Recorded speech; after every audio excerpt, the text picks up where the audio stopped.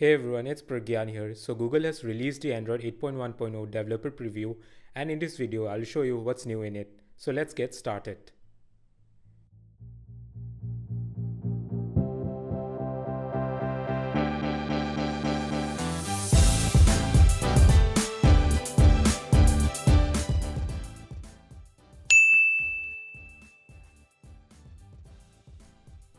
Now the color of the Android quick settings changes according to the wallpaper.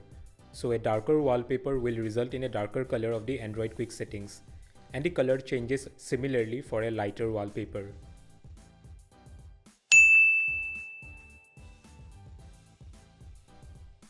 In the previous version, there was a constant notification of apps running in the background, which was annoying and you could not remove it until you used a third-party application.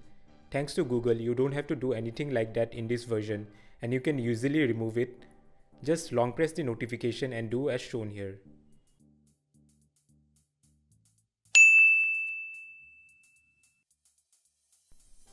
The power settings menu has been completely changed. As you can see here, it appears to the right of your screen, which was not the case in the previous version, as it used to appear in the middle of the screen. And the color changes too according to your wallpaper.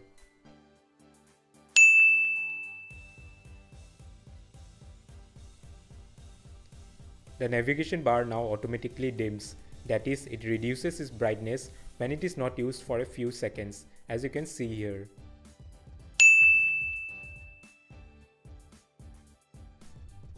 When you try to turn off your mobile data, a new menu appears asking you to confirm it, which was missing in the previous version.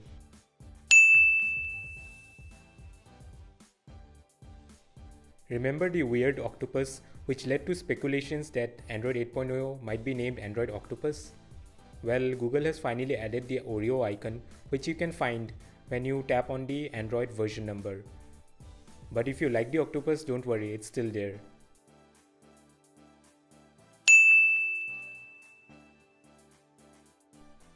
The settings menu has changed slightly, and that too visually.